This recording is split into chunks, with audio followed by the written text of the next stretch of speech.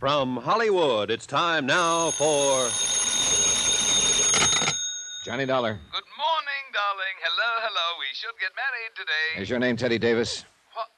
Who is this? Where's Elise? My name's Johnny Dollar. I'm in her apartment. What? Hey, what? Now listen to me. I'm an insurance investigator, and there've been a couple of murders here. Murders? In Elise's apartment? She's going to need you and all the help she can get to bring her out of it. Mostly you. I've called homicide, and they're on their way, and it might be pretty rough for her. I'll be right over.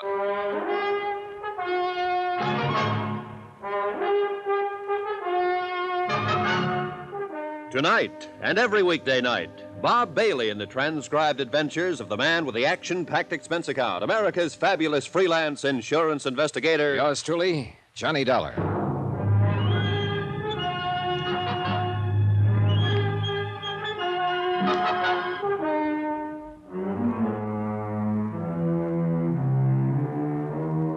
Expense account submitted by Special Investigator Johnny Dollar to the Universal Adjustment Bureau, Hartford, Connecticut.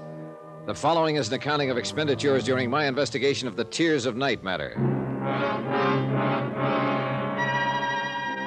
It was a long morning, and a lieutenant of police thought I was crazy when he met me in the apartment with two dead men and the hysterical woman. My face was bruised and black and blue from the beating the dead men had handed me the night before.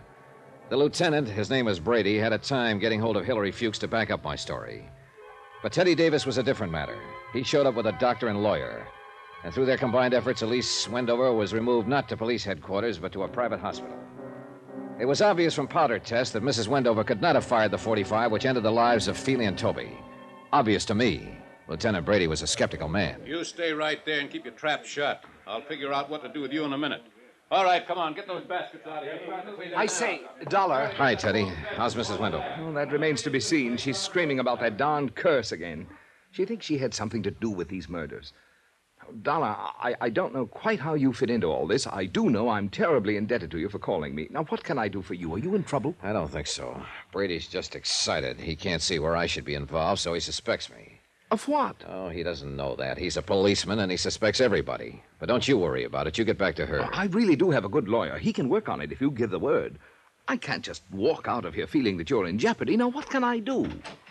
I thought you were over at the hospital, Mr. Davis. I was. I came back to see what I could do for Mr. Dollar. You can scram now. Watch whom you're talking to, Lieutenant. This man is my friend. Hey, are you kidding? Not a bit. Take it easy, fellas. Take it easy. Yeah. You said your name's Dollar, insurance dick. Let's see your buzzer. Okay, out of Hartford. What's the job? Mrs. Wendover's husband died 2 years ago. She just got around to filing for benefits last week. We were curious about it. Go on. Well, can't you see, Mrs. Wendover? Let him, huh? As near as I can make out, Mrs. Wendover's overlooked a lot of things since her husband's death. Taxes, bank accounts, whatnot. Hillary Fuchs can tell you that much. This curse business she mumbles about. Well, she lost her husband. Before that, her brother, killed in the war, and her father before that. You know, you don't seem to pay much attention. I explained all of it. I'm going to pop you in the cooler if you open your mouth again, Mr. Davis. Go on. How about the insurance? Well, all okay. I was ready to leave town last night. As a matter of fact, I'd called for a plane from Fuchs' office. When a man named Scanlon came in, mistook me for Fuchs, and said Sam Costigan wanted to see me. Costigan's got a gambling place on the other side. Yeah, we know about it. Go on. Well, Costigan gave me a necklace, the Tears of Night. Said it belonged to Mrs. Wendover.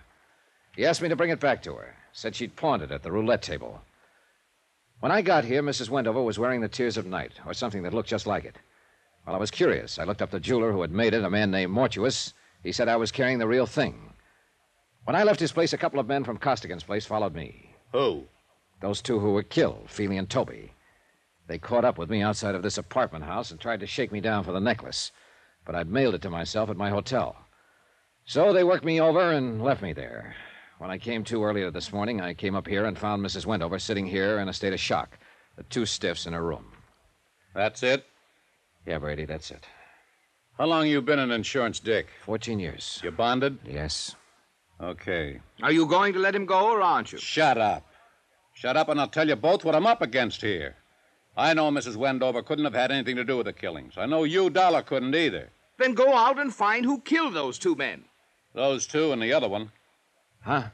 Costigan was gunned down a couple of hours ago.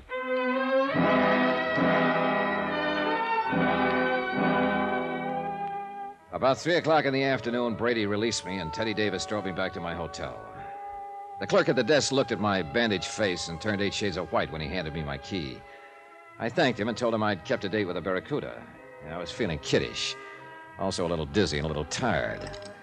I was looking forward to a hot shower and 10 hours sleep when I walked in my room. Ah, Dollar, I've been expecting you. Come in, sir, come in. Well, hello, Mr. Mortuus. I've been amusing myself with this pocket chess set of yours. Mexican, eh? Sit down, sit down. You've had a hectic night. Your boys were pretty rough, Mr. Mortuus. Philly and Toby are 2 men of another world, Mr. Dollar, not of our world. Allow me to apologize for their actions. I want more than an apology. They almost beat me to death. And so unnecessary, too. You know, I underestimated you, Mr. Dollar. Such an ingenious method of protecting the tears of night. Why, sir, by the simple expedient of placing it in an envelope and mailing it to yourself from my hotel lobby, you hired as guardians the entire United States Postal Service, not to mention the armed forces. Yeah. Want one of these? No, thanks. I'm one of those faint-hearted persons who cannot abide liquor until after 6 in the afternoon. What happens now? Do we wait for the mail? We do, huh? Precisely. Then while we're waiting, maybe you'll be kind enough to tell me about the double cross. If you can bear my vanity, Mr. Dollar, I have invented a new word, triple cross. It has a ring to it, eh? That sounds likely. You see, Mr. Scanlon approached me last week and asked me to duplicate the Tears of Night Mrs. Wendover had truly pawned at the gaming table. Naturally, I became suspicious. Let me guess what you became suspicious of. Oh, well, it was fairly obvious that Mr. Scanlon was planning to double-cross Mr. Costigan. That is, when the time came to return Mrs. Wendover's necklace, he, Scanlon, intended to return the bogus piece I made up. And you got into the act. That is when I first conceived my own plans, yes. Unfortunately, Mr. Costigan learned of the little deceit going on around him, and Mr. Scanlon was forced to shoot him. So Scanlon shot Costigan. How about Toby and Feely? Mr. Scanlon again, abetted by the last of the house of Mortuus. You helped him kill them, then planted them in Elise Wendover's apartment. Oh, dear, a crude touch, I thought, but it had a purpose. With 2 cadavers in a living room, she was very unlikely to discuss a bogus necklace with the police, and I doubt very much if she knew whether she was wearing the original or an imitation. Flighty girl. That's the lousiest thing the house of Mortuus ever did. She walked in and found these 2 there, and the doctor doesn't know whether she'll ever be sane again. Oh, dear. If you had merely returned the necklace to Mrs. Wendover, it would have been a simple thing to effect an exchange, and none of this would have been necessary. Well, then, bygones are bygones. Yeah, sure, I know. You just sit here and wait for the mail. No. We wait for the mail. What about your playmate, Scanlon? Why isn't he waiting with you? Scanlon? I'm afraid I'll be sought for a murder of 2 or 3 this night. I'm certain the police will find his body before the day is out, but I did need him to help me carry the bodies to Elise Wendover's apartment. Elise. Tell me something, Mr. Dollar. Does that name Elise bother you as much as it bothers me? Give me a woman with a name like Celeste or Josephine or Roxanne. Those, sir, are names for the creatures. But Elise, twaddle. Where are the police going to find Scanlon? Oh, in my hotel room, which I departed hastily once the room clerk had informed me of your ingenious method for protecting the necklace. I shot him there. You work cheap, Mr. Mortuus. Cheap, sir? I don't understand. A $10,000 necklace. It's not quite a king's ransom, is it? The Tears of Night are worth closer to $100,000. I'm afraid I misinformed you as to their value. I didn't want you to become suspicious. I suppose you think you'll get away with it. Well, I'm an old man, attended to a destitute and bankrupt jewelry firm with nothing ahead, a few grim years, and finally a whimpering end. Requiescat in pace. Live. That's what I want to do, live. And this is my opportunity to live like a king. And, young man, I've taken it. Veni, vidi, vici. You're crazy. You're crazier than a mosquito in December, Mr. Mortuus. They'll grab you before you make the airport. I don't think they will. I shall leave here and turn the Tears of Night into cash. With a well-laden purse, I shall guarantee to elude the police over half the world. In 2 years, maybe 3, yes, they'll get me. But I will have spent the money. And what more could a man ask than a perfect fulfillment of all his wishes, eh? I ask you, sir, as one gentleman to another, what more could a man ask? Cautious, Mr. Dollar. I do shoot well. Answer it. Tell them to go away. right beside you. All right. Open it. One side, Dollar. I got a gun. Scanlon! I thought I'd find you waiting for the mail. You dirty. You didn't do such a good job on me. Caution, Mr. Scanlon. I have a gun, too. I'll last long enough to let you have it. Your loss of blood has made you groggy, Mr. Scanlon. But still good enough. Scanlon rolled over and lay still. Mortuus kind of grunted and leaned back against the wall. He had a pained look on his face. Mr. Dollar. Mr. Dollar. I do believe I've been shot. I'll need a little assistance. I can't seem to hold my feet, sir. I can't seem to hold my feet. Lie still. It was an awkward plan at best, eh? De mortuis nil nisi bonum, Dollar. Or if your Latin still escapes you, speak well of the dead.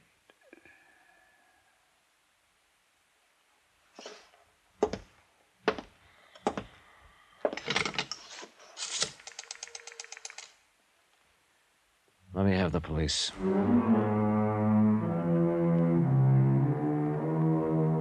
Expense account. Well, expense account total $405.16. Details? Mrs. Wendover will recover. Remarks? I'll stand for the last 2 days of expense myself. I didn't have any business sticking my nose in the jewelry end of it. But if you make me pay for them, don't ever try to hire me again. Yours truly, Johnny Dollar.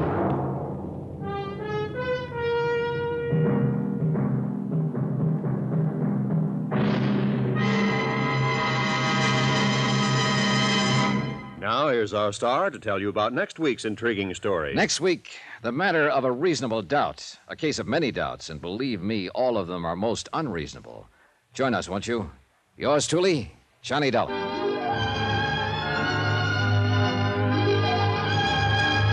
Yours truly, Johnny Dollar, starring Bob Bailey, is transcribed in Hollywood. Written by John Dawson, it is produced and directed by Jack Johnstone. Heard in this week's cast were Virginia Gregg, Victor Perrin, Jack Crucian, Jay Novello, William Conrad, Frank Gerstle, Marvin Miller, and Will Wright. Musical supervision by Amerigo Marino and Carl Fatina. Be sure to join us on Monday night, same time and station, for another exciting story of yours truly, Johnny Dollar. Roy Rowan speaking.